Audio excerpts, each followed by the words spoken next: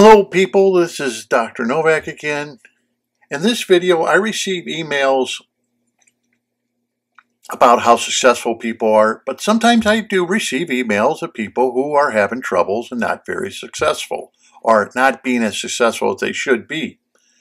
And there are reasons why. So that's what this video is going to be about. I received this email of an individual, and he's showing me his aquarium, which I will show you, and I'm going to tell you of his problems, and let's see basically what he's maybe done wrong, and if he watches this video, maybe he can correct what he's done wrong. And we'll just call this individual Jim. Okay. So I don't disclose their identity. We'll call him Jim. Let's see. I'll cut through the chase. I'll get to the part that he wrote. That I have a 40-gallon breeder tank, which is the same as my goldfish aquarium, which is a 40-gallon breeder. And a 20-gallon sump with CO2. In my sump, I have 2 biocenosis bags and the typical filter sock and ChemiPure bags I made myself. Thank you. Meaning he must have watched my video on how to make a generic, ChemiPure. About 6 months ago, I tore another failed planted tank apart and started over with a slow-moving plenum. Now, he's been in aquariums, according to his letter, for over 10 years. So he's had a planted tank that has failed. He took it apart. So we can understand that this is not a complete newbie to the aquarium hobby. He's been doing it for over a decade. And so we understand he does have a little bit of knowledge with aquariums. Okay, as he writes, I did not have a screen to put over my undergravel filter, so I used 100% nylon fabric that water can go through, but not the substrate. Also that the cat litter is hard to come by, so I use fluorite red. Perfectly fine. I had emailed you about this, and you gave me the thumbs up on that fluorite red. No problem there. Since then, I have been struggling with algae, dark black on my plant leaves that I have to scrub off with a toothbrush, and the typical algae on the glass that I have to clean weekly or it will take over. I went 2 months before I was fertilizing, and I'm using Aquarium Co-op's Evergreen. I'm sure you have a million other questions for me, but these are the basics. Also, my sand has gone from beautiful white to dirty looking grayish, and I'm now starting to form cyanobacteria on the sand. Little green circles. Okay, so once in a while I get emails or phone calls of a hobbyist having problems. And of course, then the questions have to start. He made a plenum, but he didn't tell me is it a Schober plenum, or is the plenum a slow-moving plenum? I think he says slow-moving, but he doesn't give a lot of detail. If it's a Schober plenum, it will act one way. A slow-moving plenum means he's using some means to move water through an uplift tube or something like that, or his canister filter or something is taking water from the bottom of the plenum slowly and moving it through. Now, the first question I ask, and I think I've said this in my videos, is if you're using a slow-moving plenum, which I advocate more so than the Schober plenum that uses nothing, just basically you just put your substrate on top of a plenum and that's it. I found the slow-moving plenum works better for all my applications that I have done than just using the Schober plenum method. But anyway, depending on the matrix of your substrate. Now, we're getting into sands, we get into clays, we get into dirt. As you notice, I use like the Lee betta filter. I put it onto the under gravel filter plate or whatever. So I know that I'm only have about 6 inches of tube and it's only about 3/8 in diameter. And I know it's only going to pump so much water, no matter how much air I try to pump through it. Some people use the 1-inch tubes, they cut them shorter, and that's a little different. That will pump more water than the 3/8 tube. Anyway, whenever you use a matrix or a substrate that's tighter in its matrix, like that of a natural system, you may have to pump more water through it, just like I'm showing here in my aquarium with the goldfish. Look at how the water is being pumped through, more so than what a lot of people would do. This, like I said, depends on what kind of substrate you have. Or you're using a mesh, well, that's going to hinder water movement also. Little things like this are all going to determine how much water can be moved through the plenum. I have this question asked me, how much water should be moved through a plenum? And I always write back, it depends on your substrate, it depends on how you set it up. Did you use a fabric? Did you use a screw? All this plays a part in how much water or how many bubbles you would be using. There's a fellow I know who used all fluorite red substrate, 100%, and his bubbles are moving very slowly because that has a tighter, not a tighter, but a looser matrix because it ranges larger in size, the substrate does, than, let's say, for example, sand. Where in my 90-gallon, because I'm using a different substrate, the fluval substrate for plants, it is a larger diameter substrate, and therefore I move the bubbles slower than I do the goldfish aquarium. So I don't know what he's doing there. Is he not moving enough water through the plenum and his fabric is hindering water movement? I don't know. But I'm just bringing that up. That can be a problem. That's up to the hobbyist to determine how much air should you put. That's why I like using the 3/8 tubing versus a 1/2 inch, because you stay on the safer side of not pumping too much water through, just making a complete aerobic nitrifying bacteria substrate without it completing the nitrogen cycle. But anyway, we'll get on to this. I know this sounds a little complicated, but let me get on to this.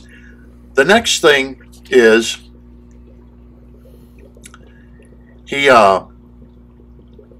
doesn't say how long the tank's been up, but he says 2 months into the aquarium, he started adding fertilizers. I get this all the time. People start adding fertilizers way, way too soon into the cycling of the aquarium because they are so concerned about the plants they have bought, the price they have paid, and they are so concerned that they're afraid their money's going to be wasted and the plants are going to die, that they're going to start feeding their aquarium with fertilizers that aren't needed. For example, the goldfish aquarium has not received any fertilizers at all. None. Zero. Not even iron. Where the 90-gallon has only basically received 99.9% iron only, without nitrogen or phosphates added to that iron. I think I even said it, C-Chem makes it. I've even told people what I use. Basically, only iron has been added to that aquarium. The fertilizers have been left out because the plants are still growing, and some of the plants are over a year old. So therefore, why would I add a fertilizer when I don't see really the plants are needing it? This is one big fault of hobbyists right off the bat. Start adding fertilizers way, way too early in the game. And this then upsets the balance of the aquarium. This can cause algae problems. If your higher order plants that are using cannot use these fertilizers, the algae will be more than happy to take over and start using them. This, believe me, it's one of the biggest, hugest problems I get with hobbyists. Start adding fertilizers way, way too early in the ball game because they are so scared they're going to lose their plants. And even though they use CO2, their plants may not be photosynthesizing enough, because as I see by his pictures, I see no plants pearling, even though he says he's using CO2. So you know his plants are not working if they're not creating air bubbles. The next problem that hobbyists run into, brand new hobbyists, is, now he's not brand new, he's been doing this 10 years, but duration of light. I repeatedly have said, brand new tanks do not need the duration of light that you're constantly being told. Start out with about 6 hours of light. Nope. Brand new hobbyists are telling me, oh, I have my lights on for 8 hours. I have them on for 10 hours. I have them on for 12 hours. You're going to ask for trouble when you set up an aquarium, and if your plants cannot photosynthesize within that 6 hours, you have to find out why. Is your lighting not strong enough? Are you not giving enough CO2? This is where the problems come in. Over lighting your tank, under lighting your tank, and duration of light. Start out with 6. Like I said, have the lights come on when you come home from work. Have them on until you go to bed, like 10 o'clock or whatever. Why do you have your lights on when you're not even enjoying the aquarium? There's no reason. All you're going to do is be asking for algae problems. You're just asking to open up a can of whip ass on you. That's all you're asking for. Then you start adding fertilizer because you say, oh, my plants aren't doing good, and you are just adding more and more problems to you. I get this all the time. Leave the fertilizers alone. Start dealing with what your plants really want. And they don't need the duration of light for even 8 hours. Start out with 6. Look at your plants. If they're not doing good, are they pearling? Are your lights even bright enough? Remember, I did a whole video on lighting. So these are questions I don't know. He did say that I just gave you a basic. So is he moving fluid through the plenum fast enough? Like as you saw in my goldfish aquarium? I don't know. Duration of light. Once again, I don't know. After 2 months, he decided to add fertilizers. Why? If you look at his aquarium, he really doesn't have a lot of plants. Was his plants showing stress, dying? Don't forget, all plants go through a period of they have to reacclimate to your aquarium and everything else because you don't know how those plants were grown. And that's going to cause failure. You're going to go through algae stages, like the little circle, green circle algae. You see that grow on plants. Today, like in my 90-gallon aquarium, I don't even grow that anymore. The tank is all broken in now. It's been up over a year. That algae doesn't exist anymore. Where you have what is called spot algae. It's a green spot. Usually that comes around when your nitrates are real low and your phosphates are real low, but that soon will subside too within a few months. I don't even grow it anymore. So the only thing I always tell people, stop the fertilizing. Unless you have an aquarium like you see on the internet where you have a lot of plants and you got a lot of CO2 and you're saturating your aquarium at 30% CO2 and you got the right kind of lighting, then you can fertilize because your plants are going to utilize that food source. If you don't have the bright light and you don't have the CO2 at saturation, you could just be over-fertilizing your aquarium, and which means algae is going to be the dominating plant life that you're going to wind up having.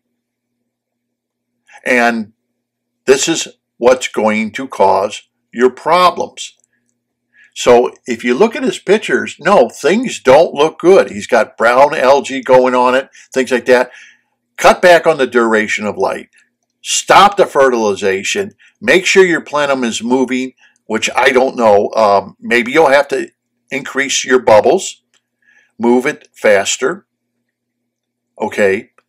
You also have nutrient producers, which means if you look at his sump, he has rings in there. Those rings are going to cause the nitrogen cycle, and that's going to have an end byproduct of nitrates. Nitrates are going to be a food source for your plants, and it's got to be dealt with some way, somehow. So to conclude this video, we look at pictures like this. Every photograph I have shown you in this is using a plenum or a anoxic filter plenum. And as you can see, the plants and stuff like that, it makes you wonder why some people are so successful and other people are struggling. You know, like a duck through the desert. Why? And we see that a difference could be lighting, either too long, not strong enough, CO2, their plants aren't photosynthesizing, they're not either using enough or they are using enough, but their lighting system could be failing. The plenum may have a substrate which has a tighter matrix, like that of sand will be tighter than what you're looking at in this aquarium. All these things play a part in how well the aquarium is going to act. After all, if people are successful, like we're looking at, how come they're successful and others are failing at doing the same thing? Anyhow, this is Dr. Novak. I want to say thank you very much for watching. I hope the video was educational to you, that it was educational to you, that you maybe found something out that you needed. Please subscribe to my channel, and until next time, happy fish keeping.